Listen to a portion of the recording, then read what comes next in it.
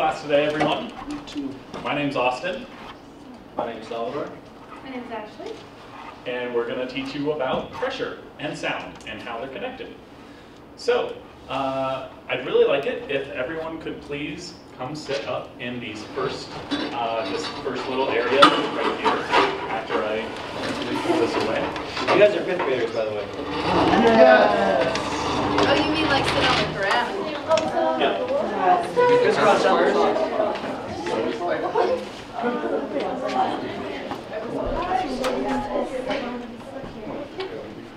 So, try to find a spot with just a little bit of room around you if you can. You can sit up as close as you need to.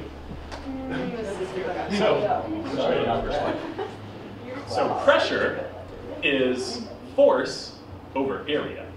So I'm going to have you guys see exactly what that feels like. So if all of you will, as you're sitting on your knees, lean forward and put a little bit of weight on your hands with your hands flat against the ground. Now put as much weight as you can stand on your hands. Do you feel that in your arms? Yeah. That's the force of your body being counteracted by the area of your hand. Now, instead of being on your full hand, try to stand on, or try to hold yourself on just your fingertips. Is that easier? Harder. Harder? Can't do it. Now, why is that? That's serious. That's because pressure being force over area, we decrease the area, so our pressure got bigger because we have the same force. So that's basically how pressure works.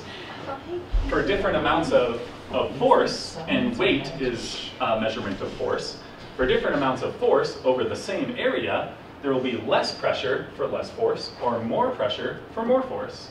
And as we just saw, having the same weight, 5 pounds in this diagram in both cases, but a different area like we just did, you can have more pressure for less area and less pressure for a greater area. So, sound is waves of pressure in the air. When you say something, it pushes some air, and that air pushes more air, and that air pushes more air, and more air, and more air, just forever, until it keeps going, until it's too small of a sound wave for you to hear anymore. So, as you can clearly see in this beautiful diagram, this person speaking is creating waves that spread out, and these waves are basically just a dense slice of air. It got kind of compressed when you said something. And this guy can hear it because it travels through the air to reach his ears. Now, if there wasn't air or something else for the sound to travel through, then you couldn't hear anything. This is also a pressure wave. When I hit it, the pressure wave extended through the table and then shot out once it reached the edges, and that's how you hear it. Yes, Zach? So since there's no air in space, is there no sound? There's no sound. There is indeed no sound. Unless... So like you ever saw like anything exploding in movies or anything, there's no sound. Star Wars is fake? Yes. Almost as fake as the moon landing. So, yes. What about in the water? In the water? That's a very good question. You will still hear sound in the water, but it will sound different than it is in the air because water doesn't work quite the same as air. Air is a bunch of tiny little things bouncing around each other all the time. But water, all of the parts of water, all of the molecules are all touching each other right away. So when you say something in air, it takes some time for it before those air particles hit more air particles. They have to travel some distance. But in water, when you make a sound, like you snap your fingers or something like that, or you hear a whale, it goes really fast because those particles don't have to travel very, very far before they hit another particle. It's the same sort of thing when I hit this, and the sound goes right away because this is really dense. And if it's already really dense, then it's easy to form dense pressure waves that travel through the material. Water is a good example, though, of what sound waves actually look like. So if you would drop a water droplet in water and you see the waves going out, it'd be like that. Yeah, just like that, but with a sound instead of just water. In fact, you could probably hear that drop if you had really good ears. That's true. And loud sounds are basically just big waves. Like if I yell something, all I did was push a lot of air out at once, and that pushed a lot of air and a lot of air and a lot of air, and so on. But if I say something really soft, really quiet, I'm only pushing tiny little bits of air at a time, and that air pushes more air, and it gets quieter because there's less to keep pushing itself.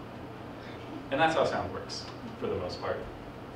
All right, now she's going to give you a brief description of what a hypothesis is and a conclusion. Why don't you guys have your pens on you? But do you guys know what a hypothesis is? Anyone? You what? Yes. Educate, yes? Yep. So we're going to be doing a science experiment. Balloon.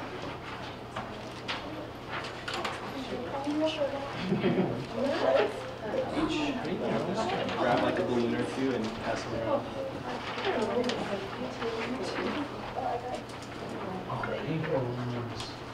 So excited. Okay, I'm sure. We'll share. I do need What? I need one balloon. That's probably. It's gross.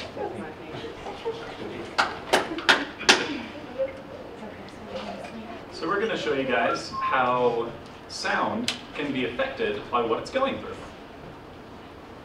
And Okay, so before I start, one of the cool things that scientists have nowadays is a sound frequency meter.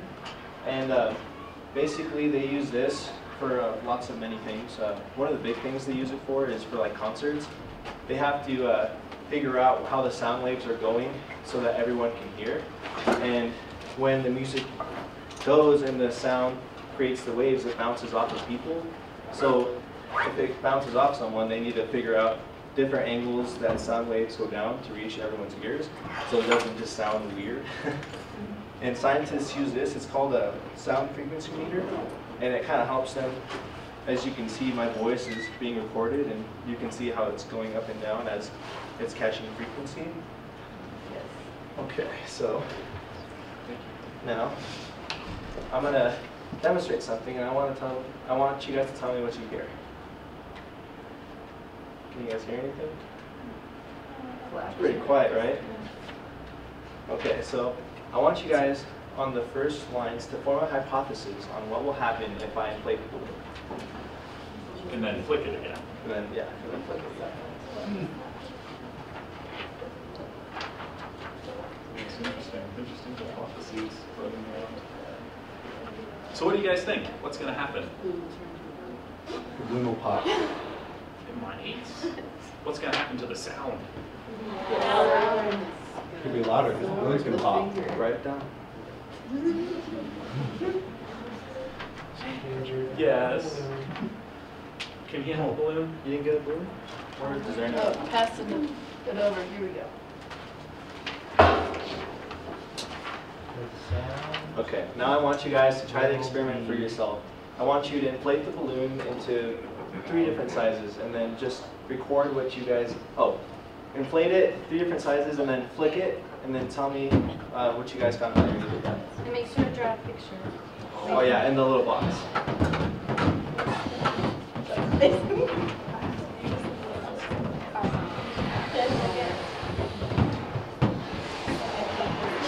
How loud was that compared to if you blow it up some more?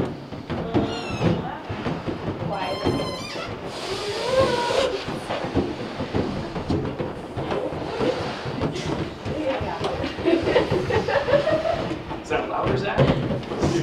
Yeah. Why does it do that? I'm such a perfect little brain child. I'm always asking. So have you guys noticed any patterns? What happens when you keep blowing it up more? Louder. Yeah. Louder. Why do you think that is? Based on what we know about, can you go back one slide? Based on what we know about what sound is, why do you think that happens? Because there's more. Go. Science. Yes. Oh, that's a good start. Now, how does that, you flick it, and it's more dense in the balloon, and so that lets it travel more easily, so that, Yeah, there's more of a balloon it's there, louder. so then it can. And it's amplifying it, yeah. Yeah, What do so you think?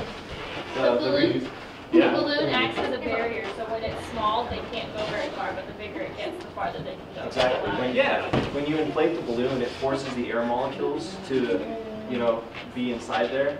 So when you flick it, it's faster travel through it, as than when you would talk. Because when you talk, it's just regular air molecules in the air. But when you inflate the balloon and sound travels through it, it travels faster because it's closer together, the air molecules. But when you're talking regularly, they're more spread out. So that's why it's more amplified when it goes through. That makes sense. So we've also got a little video for you that is going to explain how frequency works, which is if there's a high sound or a low sound, and what the differences are between those two things.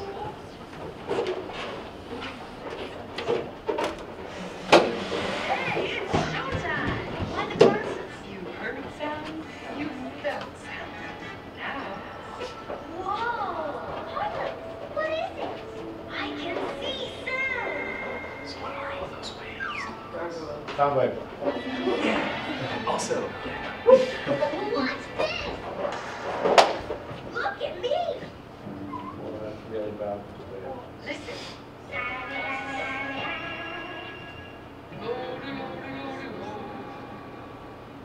Hey, they're different. Yeah, when you sing, look, there are lots of vibrations close together. But when you sing, low, there are fewer vibrations further apart. Good job, Phoebe. Excellent. High sounds are made by something vibrating fast. And low by something vibrating slow. You know what? These vibrations move kind of like ripples on a pond. Well said that. The waves start in one place and move out in all directions.